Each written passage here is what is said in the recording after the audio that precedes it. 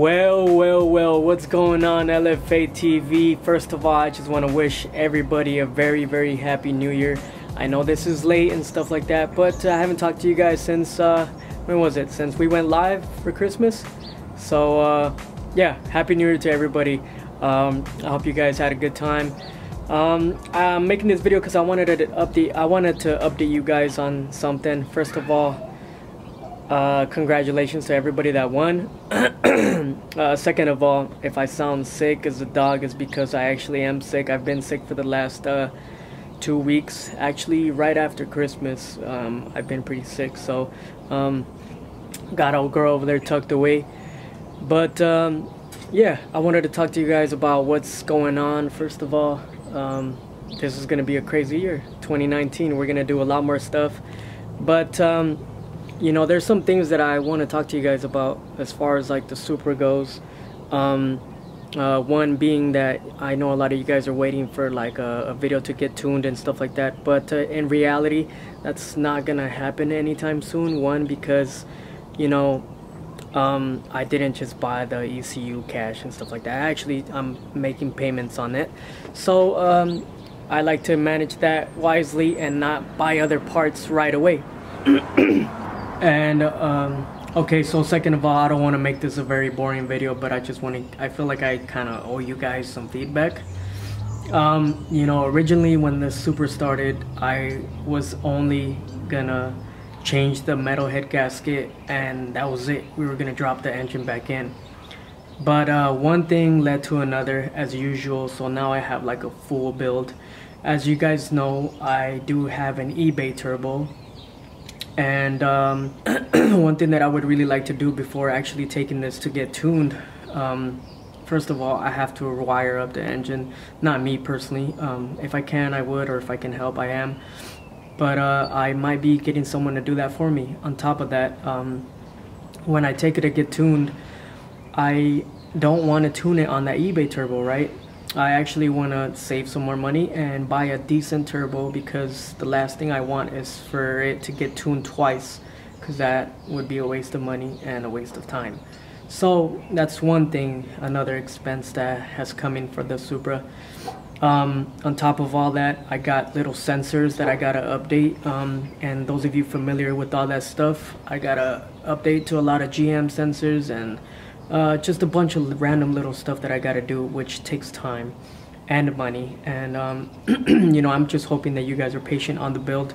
But you know, for right now, I am gonna be driving the car. I'm gonna be taking it out, maybe to a couple little car shows here and there, so I will be recording that. And actually this week I am gonna be preparing the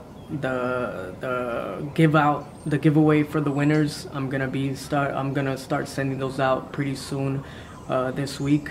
And yeah, for those of you that won, stay tuned. I'm gonna be DMing you guys. All right, I have a couple videos that I recorded previously that I just never uploaded, so this video upcoming right now is one of those. All right, so stay tuned, guys. Thanks for watching as always. Let's roll the clip. One thing I am gonna say though is that you know, ever since the past year and a half that I've been working on my car, the Supra, pretty much my SC and my Yoda in the back have been getting neglected, but I want to change that today. As you guys can see, man, the past year and a half, this Arizona sun has been drastic on the SC. Basically the whole top of the car is already burnt. You know, the A-pillars, the whole top of the side of the doors are kind of burnt. They're kind of out. But yeah, one thing I would really like to do in the near future is to paint this car, maybe for, I don't know, tax season or whatever. But I look at her and I'm kind of bored. I don't know, it's just, you know, so I did something today. I mean, as far as my interior goes, you guys know that it's kind of hard to find these with very good door panels. And a part of it from it being a, you know, the driver's side door, the driver's side seat kind of being ripped. You know, other than that, my interior is pretty darn good. I've had these wheels for about I want to say 2 years now, something like that. But you know, I got tired of kind of like the silver with the chrome lip look. So I am gonna go ahead and rattle can the wheels. Some of you guys may say, no, you might gonna mess it up, you're gonna mess it up, but you know, if I do plan on painting it in the future, I'm not gonna keep these replica wheels. I'm gonna go for something nicer. But yeah, I'm gonna jack her up and take off the wheels and give them a spray. Depending on how the wheels come out, who knows, the car maybe might motivate me to buy some dual exhaust tips for this and delete the resonators to see how she sounds. Maybe liven her up or waken her up a little bit.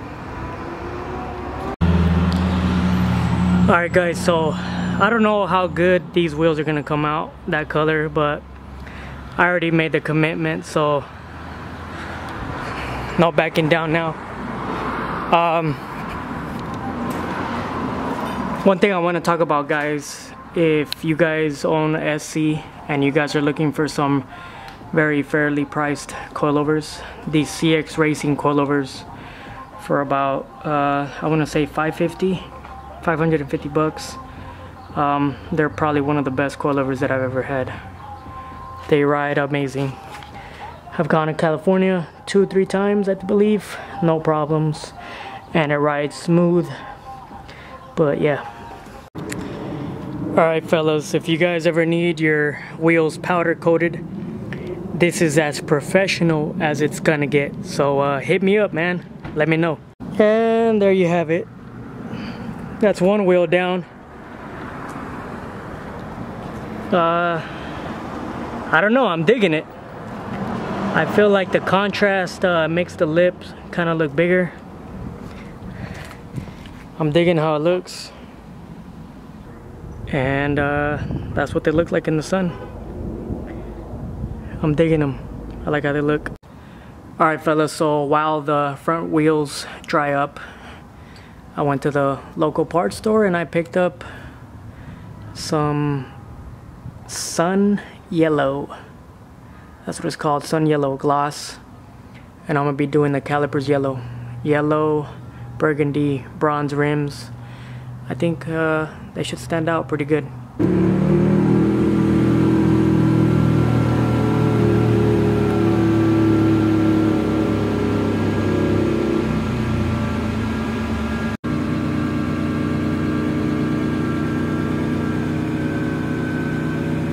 Alright fellas, there you have it. That's the color change. I don't know, what do you guys think? I think I'm digging the new look. Once again, this is not like a freaking stance car, so it's not like dropped as much as it used to be, but I'm going for a bit of a more of aggressive look. But yeah, what do you guys think? I don't know, I'm digging it. Kind of changed the look a bit. I'm gonna go wash her right now, give her a little polish or a little shine. There you have it fellas. She's a bit cleaned up, but I don't know how to feel about this new look. I'm digging it, but then I'm not. I think I just need a paint job and new wheels, or a lip kit or something. I don't know. I'm just I'm not satisfied with the SC at this moment.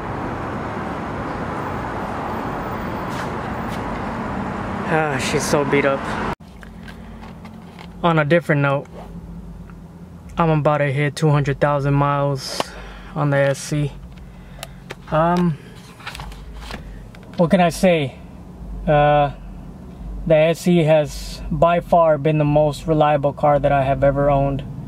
Man, I've gone to California like 3 times in this, from here, from Arizona. I've taken it up north, taken it camping. Man, I've gone a lot of places with this car, and it's been nothing but reliable. The MPGs on these are surprisingly well. And yeah, I don't know, I'm just tired. I haven't showed you guys a lot because I haven't been very motivated on the SC400. I mean, as far as mechanically, it needs nothing. I have changed completely everything on this car. I think it's just time for cosmetic stuff. I don't know, I'm not digging the wheels anymore.